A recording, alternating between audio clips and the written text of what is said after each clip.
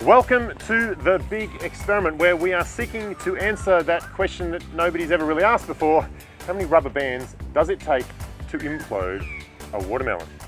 Now we're going to be getting to doing the experiment very shortly, but I thought it'd be really nice to find out a bit of background science behind our two main ingredients, the rubber band and the watermelon. Starting with the not so humble watermelon. Oh, this one rather large in fact.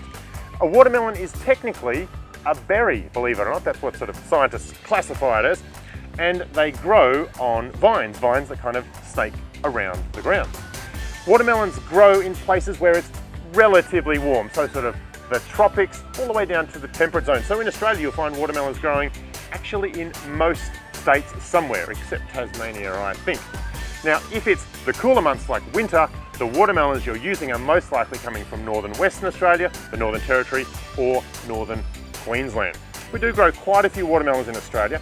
However, China produces a huge amount of watermelons on a world scale. Something like sort of 80% of the world's watermelons come from China. Pretty amazing. Right, so how do you grow something this large from a plant? Well, it all starts with a seed, like so many plants, grows into a vine, and then you get a flower. The flower is pollinated, and it's that pollinated flower that ends up growing into the watermelon. As the watermelon grows, it turns into this sort of roughly spherical shape. Sometimes they're a bit long and sometimes they're quite round, unless it's square. I know, weird, but you can have square watermelons. Not naturally, of course. People have made them square. So when the fruit is developing, some people put like a square cage around the watermelon and it sort of forces it to grow in this square shape. It's a little bit weird. It's more done as a novelty and I don't think they taste very nice sweet. But there you go, square watermelons do exist. Oh, now I talked about watermelon seeds before.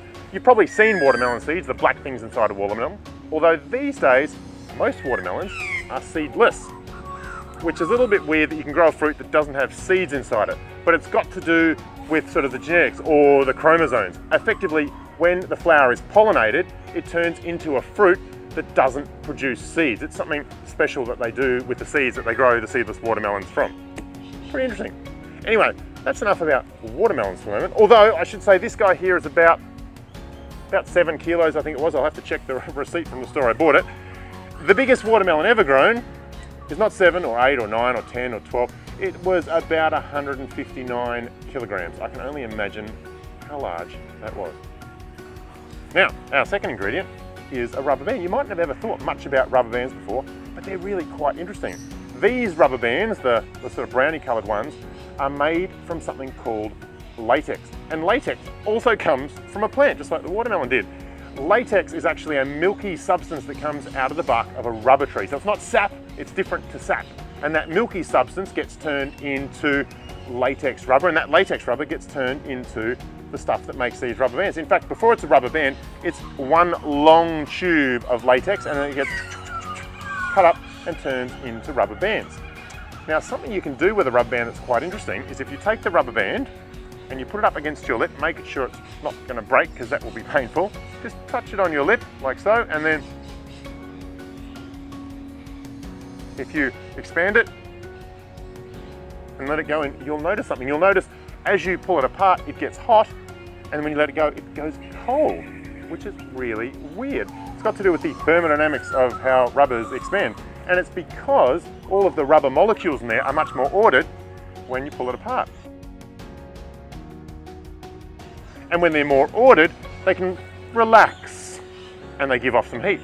But when you contract it, oh, they've got to tangle themselves back up again and they've got to take in some heat to do that. So it feels cold, it takes some heat out of your lip. So that's a cool experiment to try.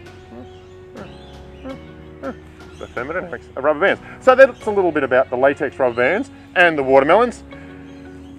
I think we should find out a little bit more about how we're going to actually do the experiment.